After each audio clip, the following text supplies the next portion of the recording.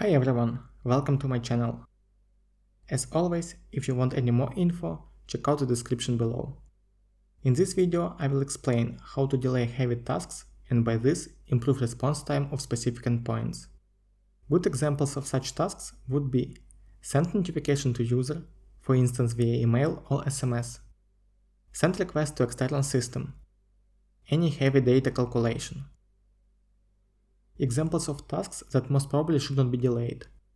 Modify data that should be present in response. For instance, you return customer's information and later you update it. The problem is that the endpoint will return not updated information. Save data in database or any other storages. This task should not be delayed because you would probably want to return an error in case data wasn't stored. Not time-consuming parts of main business logic. It doesn't make sense to delay such tasks as your code will become more complicated and it will be more difficult to understand it. You can delay tasks by using kernel terminate event or component messenger.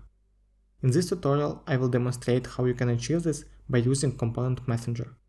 You can find the link to my tutorial about kernel terminate event in the description and here in the top right corner.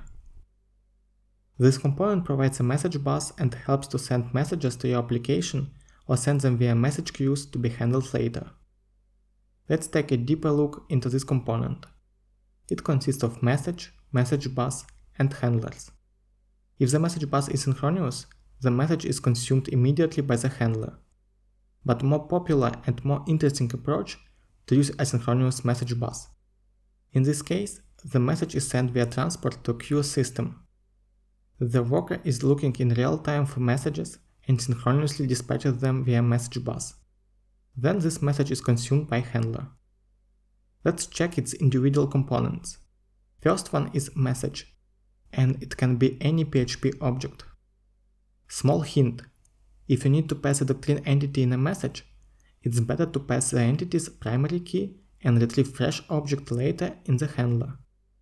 Or you can pass another relevant information which is required by the handler, like email or phone, but don't pass the entity itself. Once message is dispatched via message bus, it's wrapped in an envelope and passed to middlewares. Sometimes you may need to configure something extra about the message, like the way it should be handled inside the queue, or adding a delay before a message should be handled. You can do that by adding stamps to the envelope. There are already some predefined stamps that are available in the messenger component. And of course, you can create your own stamps. Middlewares are executed when the message is dispatched, but also again when a message is received via a worker. You can add your own middlewares to this list, or completely disable the default middlewares and only include your own. In addition to middleware, Messenger also dispatches several events. You can create an event listener to hook into various parts of the process. Message bus then delegates message to a transport which is capable of sending messages and then receiving them via worker. Messenger supports different message transports, such as MQP, Redis, Doctrine, Amazon SQS, and others. If a message doesn't match any routing rules, it won't be sent to any transport and will be handled immediately. If an exception is thrown while consuming a message from a transport, it will automatically be resent to the transport to be tried again. By default, a message will be retried 3 times before being discarded or sent to the failure transport.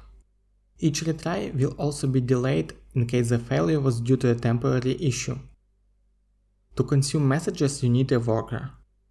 Worker is a Symfony command which checks in real time dispatched messages and then sends them to the message bus. Once sent to the bus, messages will be handed over to a message handler. A message handler is a PHP callable that will finally process your message. Now let's write some code. Imagine user wants to get information about his reservation by providing a reservation ID. Every time user fetches this information, the external system should receive some tracking notification. Let's say this external system is unreliable and processes requests very slowly. So, to not block user, we will send notification using messenger component. The final code you can find in my GitHub repository. The link is available in the description. First, we should install Messenger component. For this, run command composer require Symfony Messenger. Now let's start from a message, and for this I will create a reservation message class, which will contain only reservation ID. By this ID, I will fetch fresh version of reservation from database.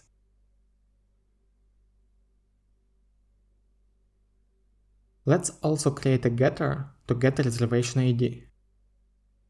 If you want to add any additional information during processing a message, you should create a stamp. I will create the class myCustomStamp. The only requirement for stamp is that it must implement stamp interface, and PHP should be able to serialize its value. So I create a string property value and generate a constructor. We will also need a getter for this property.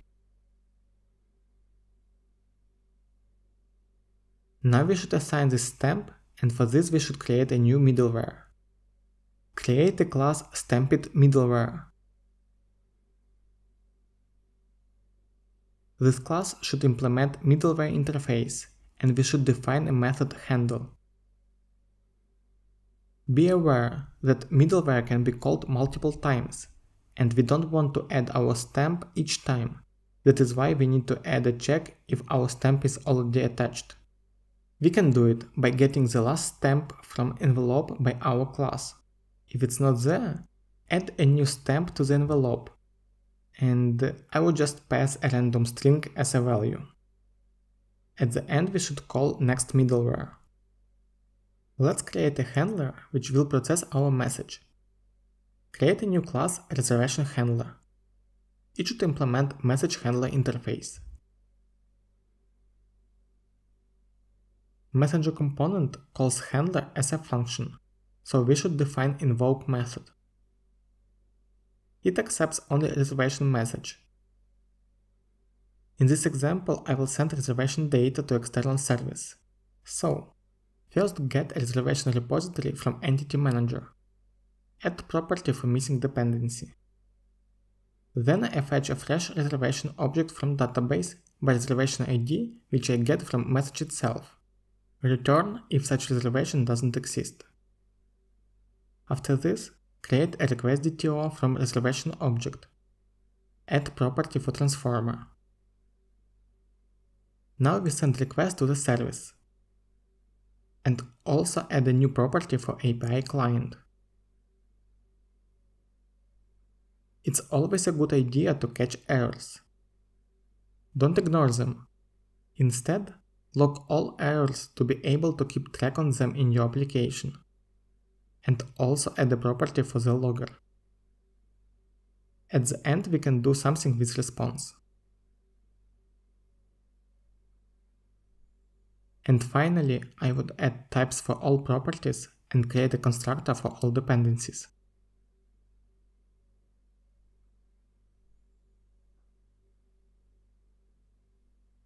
Open a file Messenger YAML. And let's set up async transport and specify a retry strategy. So, message bus will try to send a message 3 times with 1 second delay. In the routing section, we should add a mapping between our message and transport. To add our custom middleware, we should configure a bus in buses section and add our middleware into it. Let's come back to the transport section. There is DSN property with environment variable, which is defined in .env file. Open this file and navigate to the messenger section. This section was added automatically with the help of Symfony's receipt during messenger installation. There are already predefined variables for most common transports. We should select one which will process our queue. I would go with Redis, but you can use any other supported transport. As I use Docker, I will add a new message transport container with exposed port 6379, which is the default port for Redis. Also define a volume for stored data. Set this container as dependency to PHP container. Open Docker file and add Redis extension.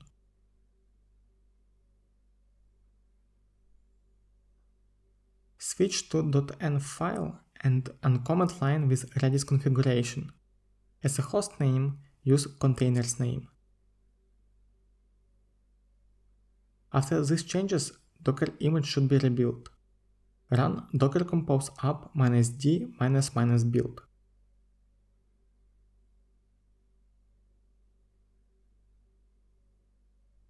Our configuration is ready, and now we can dispatch messages. Open reservation controller and inject message bus into show action.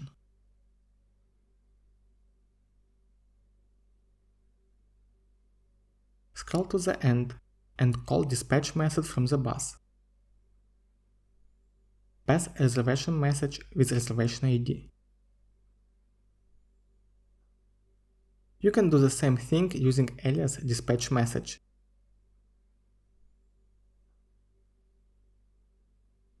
And we also can pass an envelope with required stamps. For this, pass envelope object with a message, and as a second argument you can pass list of stamps. For example, I will pass delay stamp.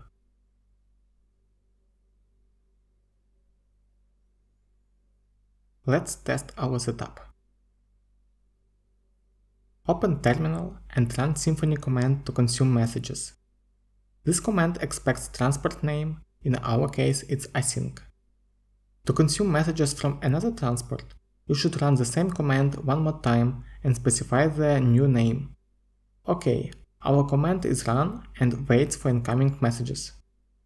Let's send request to get a reservation, which will trigger dispatching a message. In the terminal you can see that message was received and handled. To check that message goes to Redis, call Redis CLI from message transport container. OK, we are connected to Redis. And first we can get all available keys. It should be only one key, messages. And it has type stream. Now we can read it. By the way, all queries are available in the description. There is currently only one message, but let's send request one more time.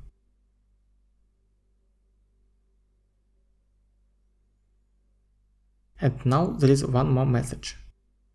Everything works fine. I would recommend to use process control system to run your workers. For example, you can use supervisor.